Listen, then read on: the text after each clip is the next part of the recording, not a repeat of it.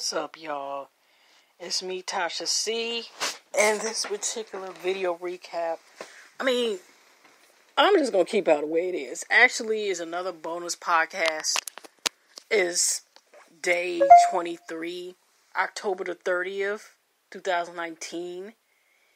And, I ain't going to lie, I'm a little tired. It's 3:22 a.m. in the morning. And I just actually finished, doing a recap. I'm going to Love with Love after lock or whatever. Like I said, it's part of Tasha C Show / Tasha C TV, because it's also part of my YouTube, my day 23 of my 365 video journey. And again, yes, I'm not showing my face, and I'm going to upload this later. But I just want to talk real quick about, this kind of is a shock, and it hurts. It's a part of life, but it's the fact is our, rest in peace, rest in heaven to John Witherspoon. I was just so shocked. You're already hearing about the Elijah Cummings. That was pretty shocking as well. I talked about it because, it depends when I finally put the uploads up. I just did season 2, episode 28, so I still got 6 more episodes to go. And not including, the new episode, depending if I do it at time. But I just wanted, before I go to bed, it's like, this is a legend. I remember John Witherspoon in classics such as, Boomerang and the Wayne Brothers. Even him being the voice of the Boondocks. And the fact that he came from Detroit. I remember watching the Richard Pryor show and the roast, and he was saying Detroit. I don't know why there were people booing, because he come from the D. There's nothing wrong coming from the D, okay? And just remembering him from, my teenage years, bigger kid years, basically, and even the Boondocks, and they're supposed to get, a Boondocks reboot, so how are they going to be able to do that? And, It's just too sad. And then they were trying to do the Friday reboot. And this man was a living legend. I could have sworn, I didn't watch the video yet, because I know John Witherspoon has a YouTube channel. He hasn't uploaded that much in years. His son, is actually JT. I forgot what the Red Shadow Witherspoon looked that up. He also is a YouTuber. He be doing, sometimes video game videos and all this other stuff. And it like I said, it just, I did not expect this. And some people say, well, 77 is a long time. But no, it's it just made me think about, my dad will be blessed by the grace of God, will be 84 next month. 84 years young. And John Singleton was Witherspoon. I'm the wrong person, but still, that was a shocker too. So John Singleton passing away as well. But John Witherspoon passing away at 77. And knowing that is a love, even though we've been broke up, whatever, that was one of his favorite comedians, God rest his soul, Kev. That was one of his favorite comedians. So it was a shocker. I don't know, even just the fact, I know this bringing up what was shocking. One of the most shocking things even I had found out this summer about somebody passing as well. It was the same year, like I said, my ex that I just said, Kev, who passed away. I didn't know he passed away, but he was the man who saved my life and saved the mobility of my arms. Because the illness was that bad off. I found out, like I said, it was the first, skin graft in the area under the arms, because they were taking a bunch of pictures. Oh, can they take a picture? And they were just so fascinated about it when my body accepted the mass and skin and fat, under my arm, and it has been there. And when I thought I might have surgery on it again, because after 8 years later, had an abscess, and there was a deep lesion that didn't, whatever. And I showed the plastic surgeon that, I was basically able, to get, appointment with. And I showed the paper of who was the plastic surgeon, because he was a birth specialist, but he was a plastic surgeon who did the skin graft surgery. They said, he was a good man, he was real nice, which he was. He had left to go to the VA hospital downtown.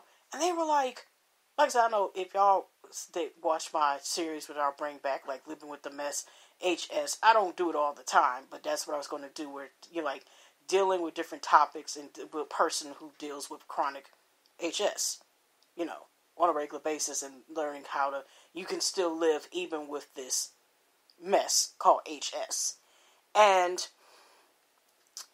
so it turns out that he passed away, and he was only in his early 60s, February 2014. And I didn't know this until like June or July, after I left the doctor's office, because it was two plastic surgeons, they co-own that doctor's office, and that's what happened. And I was just shocked. So it's just like this memories, because I didn't know until 5 minutes before I was about to, do one of my makeup reviews for Love After Lockup, right? I got on Instagram because I follow John Witherspoon, and I think I follow his son too, JD, like I said, because JD, like I said, has a YouTube channel, stuff like that.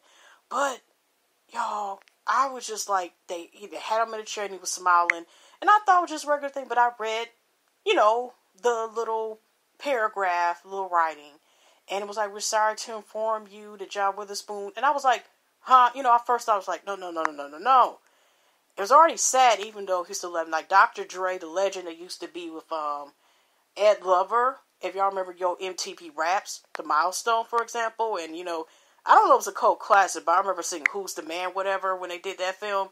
But just to let y'all know, there was something on one of the Instagram, I forgot who were the ones saying that, but unfortunately,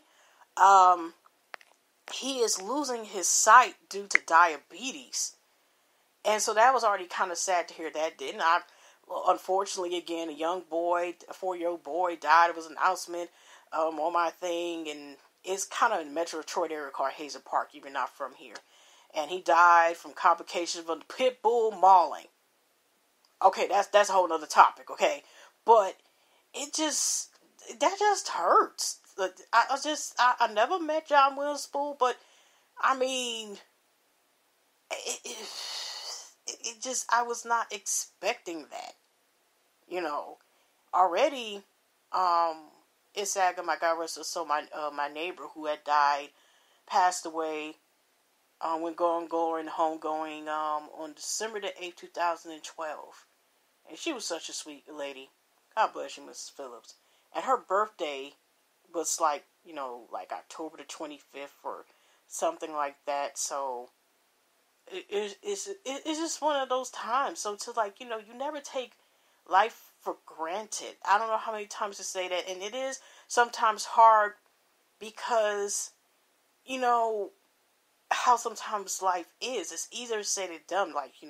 All the stress of the world. You gotta worry about things from finances, if it's your friends' foes, it's your family foes, and I can go on and on about this stuff, or things that make you discouraged about why to keep going.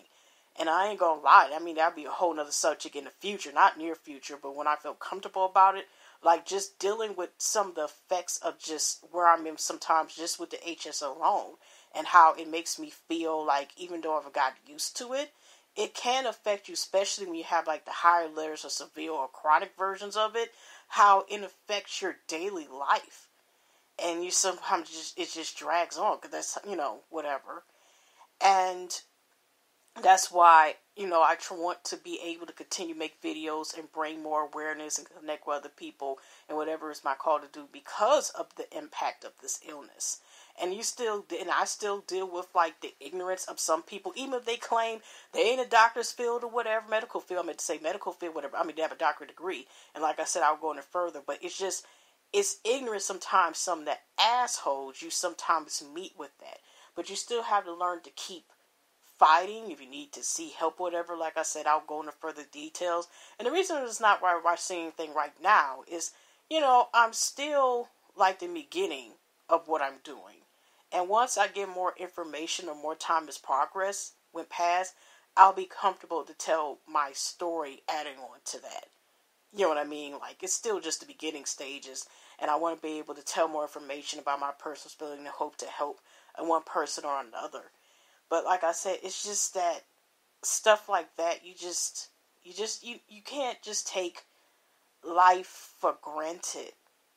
You know, even though we're staying same car, because yes, you know, that's what I'm saying is you don't know how long you're gonna be here. And it may seem like, oh, you know, some people could be here for a long time, but sometimes, you know, like I said, it's about to be 2020 in a minute. And it's just, if you just make the most out of it, you know, be appreciated and hug the ones who love you, vice versa. It's just, I just, like I said, I just feel like, really, my heart, it just feels so sad about him passing. And he just, like, lived up the spirit's life. He just was chilled. You know, he sang bang, bang, and it brought us up to his favorite thing. The song, Where My Love Going, bang, bang, and all this other stuff, and the mushroom circle, you know, and yippity, and just, I don't know. I definitely didn't want to be on camera with this, because I probably would, not to say y'all haven't seen me cry before, but I just,